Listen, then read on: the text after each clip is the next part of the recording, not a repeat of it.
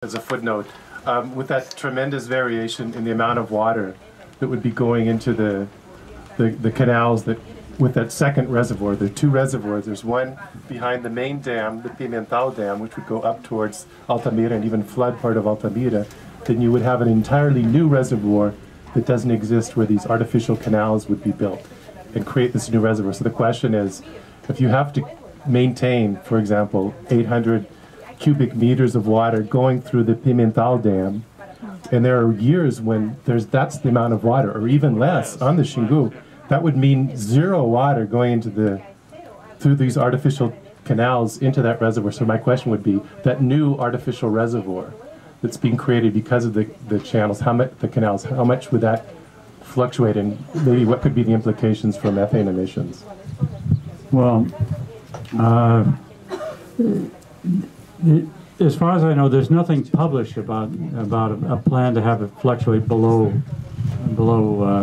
this fixed level, but and it will be in equilibrium between the two reservoirs. So unless they put a little barrier or something in the canal, it's going to be at the same level as the other reservoir, within a few centimeters. But you would have stagnant water there for a few months while it's just sitting there. And it's really a unique reservoir, because most reservoirs are along the axis of a river, where you put a dam and it floods up a natural river basin. But in this case, the reservoir is going perpendicular to the river basins. It's cutting across 5 different streams that have each one in a separate watershed, and going across, and has these so-called bottlenecks in between, where the water goes between the different basins. So it's much more complicated, and we'll have these stagnant pools and so forth. Anyway,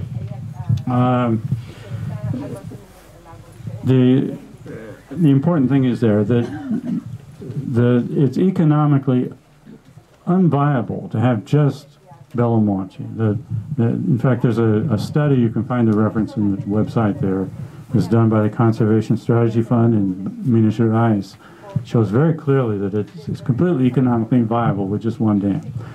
And the difference, that is, if you had Babaquara as well, it's around $1.5 to $2.5 billion dollars per year more money that's generated by having the extra water that's generated at Belo Monte, in addition to what you get from the Babaquara Dam.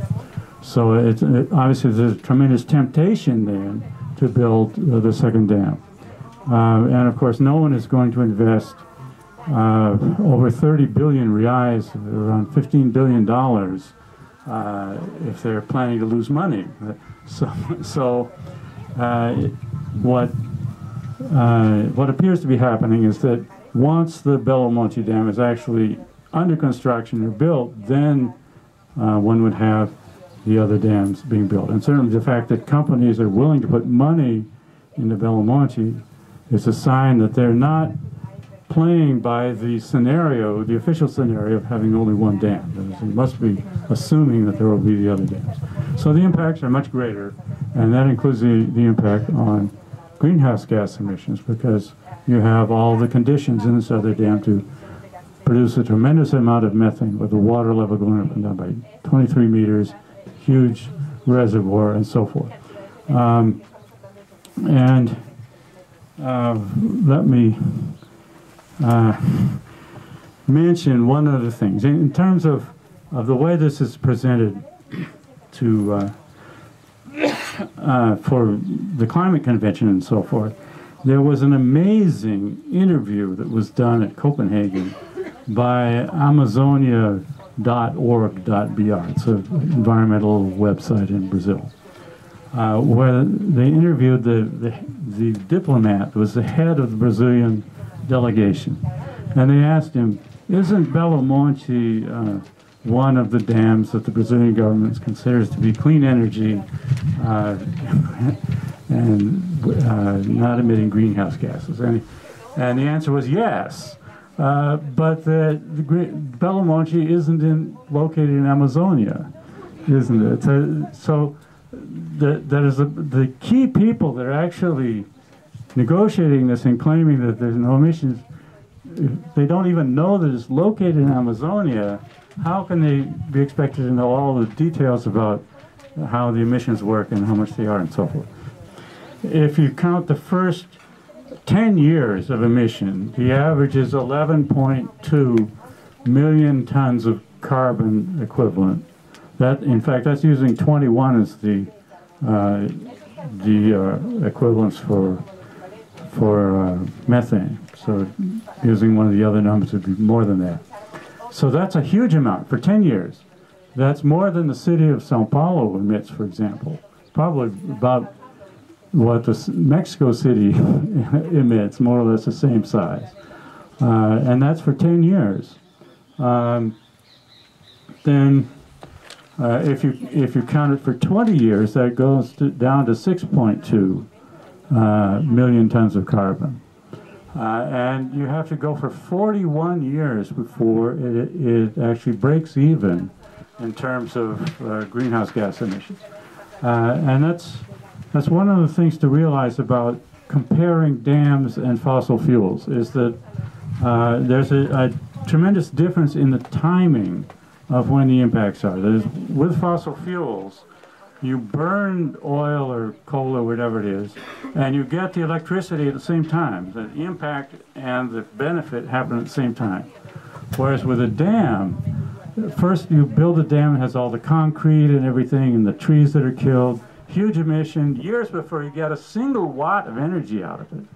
And then after that, you have a huge peak of emissions in the first years when you have the leaves from the trees that are decaying, you have the carbon that's in the soil that's being oxidized, all of that giving a huge emission for, say, 5 or 6 years. And then after that, it declines, but it doesn't go to zero because you have this drawdown zone, these other things that are renewable, that are giving you a sustained emission.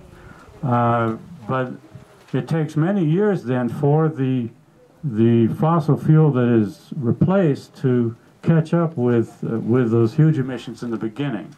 So it's a matter of how long it takes, and certainly 41 years is a long time, and that's calculating with giving no value to time. If you give any value to time, it goes on beyond that. So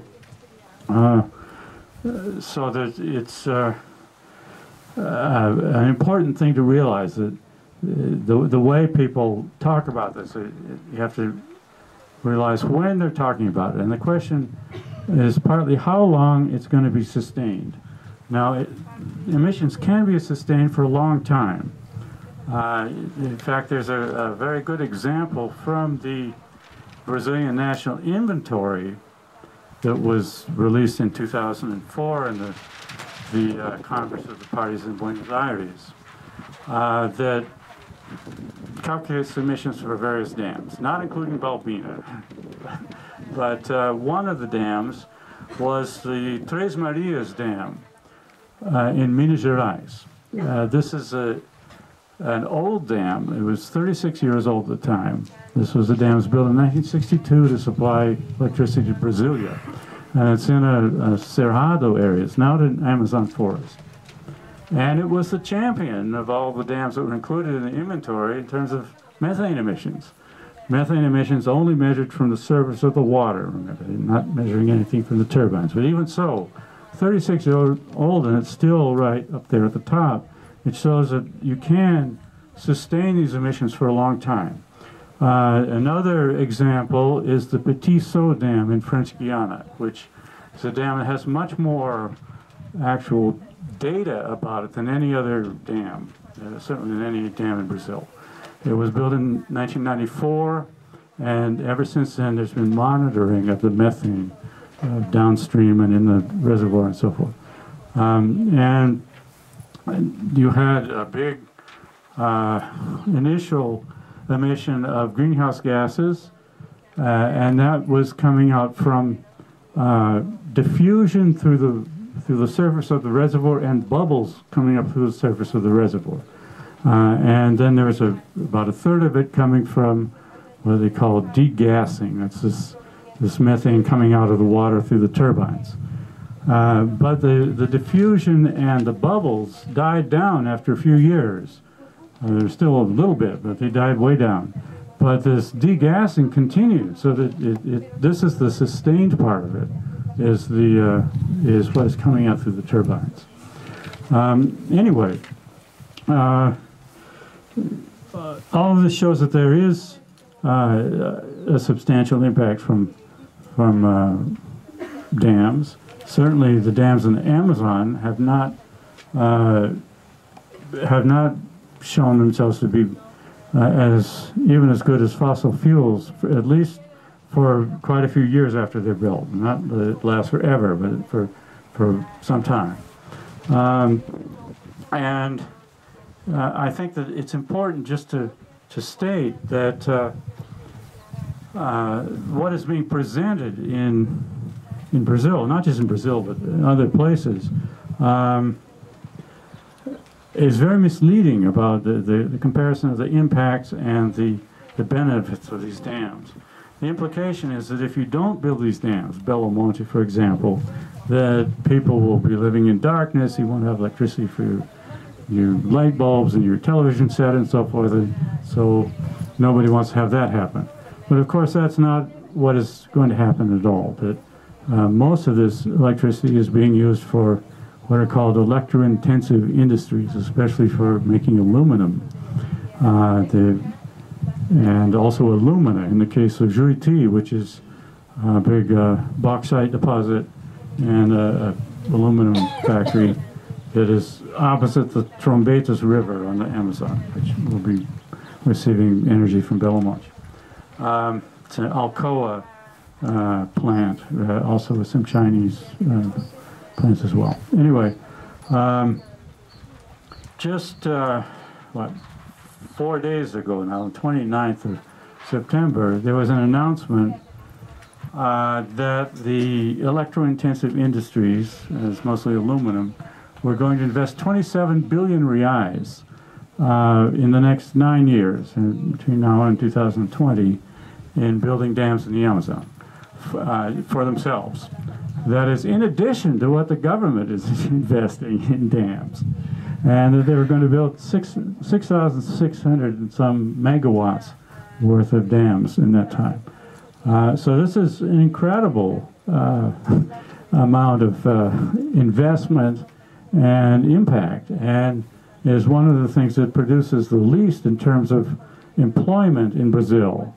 It's 2.7 jobs per gigawatt hour of electricity that is generated in the aluminum industry, which is almost the worst. The worst of the iron alloys, which also receive electricity from these dams. So what it means is there's a lot that needs to be discussed in terms of what is being done with the electricity before you have to deal with the question of what is the impact of this dam versus that dam and so forth, which is where all the attention is focused now. Okay, I'll end with that and take questions.